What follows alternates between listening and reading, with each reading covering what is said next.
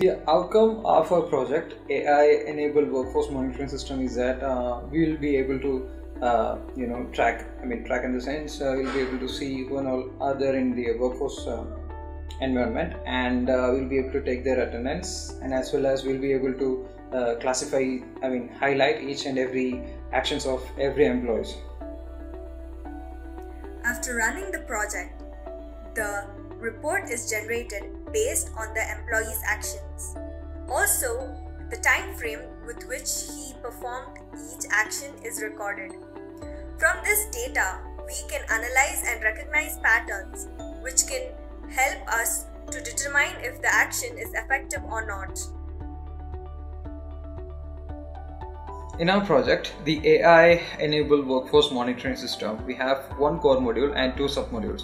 The core module is called as the OpenPOS architecture, OpenPOS, and it's working on the OpenPOS architecture.